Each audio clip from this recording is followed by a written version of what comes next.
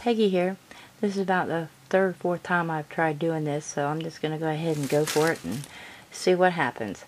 This is the birdhouse that I've been working on for about a week and a half.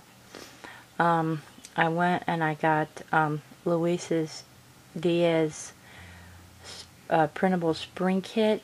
Let me tell you, this paper line is gorgeous. You really should go check it out. I mean, check it out on her blog. But this is some flowers that I had made from the cutout. This actually, I wanted to do something different, so I stuck some tissue paper back here, kind of crinkled it up like little leaves or something. These are some flowers that I got from Craft Supplies 1. This is a spray that I got from Michael's, and then these are some little prima flowers. This is part of the printable kit. I cut it out. And then this here is also part of the kit. I cut that one out. This is on a page, and I cut it out and put it here. I backed these with chipboard. I actually printed it out kind of big. The first time I wasn't paying no attention, so I thought, well, I'm not going to just toss it, you know. So I just did it like this. I cut out parts of it here and there, and then made flowers from it. And this is some ribbon that I had, and here's some bling. I wanted something here to kind of cover the way it ended up, so I put a marble there, of all things. But that's the front of it. And then on this side over here, here's another one of her flowers. Here's a little birdie that I got from Michael's too.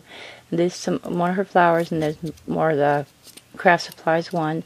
This is a butterfly cut out in her kit, and then I put some bling there. And here's some more primas flowers, and this is also, it was one of her pages, and I fussy cut it, well, kind of fussy cut it around the design on this one, and I put those there like that. And then here's some bling going down along the bottom of it.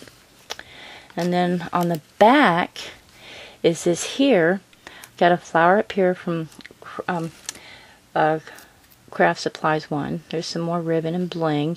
There's a marble up there, a flat back marble. This is also one of her pages, and it's just, I mean, it's just beautiful. I mean, check that, the dress form out, you know. And then here's some flowers over here. Here's a butterfly that I got from Michael's also, and I put some bling there. This is another one of her flowers. It's not wanting to stay up there very good because of the way I did that, but there it is. And then this over here, you know, I did basically the same way, you know, with the cutouts here. And here's another one of her butterflies. And I put a couple of flowers up here for the birdie. But this is my what I've been working on for the last week and a half. Like I said, the paper line itself, you know, is just gorgeous, so you really should go check it out. This is my birdhouse. I had fun making it, and I used spackling, and I tinted it with purple. Actually, it's the same color as this, but this is what it ended up like, which I like. And it almost makes it look like spackle or stucco on there. So, but this is what I've been working on. Thank you for watching. I hope you like it. Have a blessed evening. Bye.